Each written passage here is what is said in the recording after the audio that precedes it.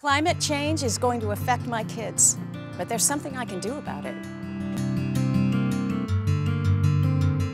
Hi, I'm Liz Keifer, and I'm the mother of 2 children. My daughter wants to be an artist, and my son is studying to be a scientist.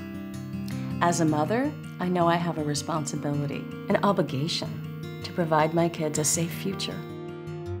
And I'm not going to let climate change take that future away from them. It's not just about them, it's about their children and the generations after them. My biggest fear is that my children will be forced to raise their children in a world that's unstable, even dangerous. A world where climate change and catastrophic weather are the norm.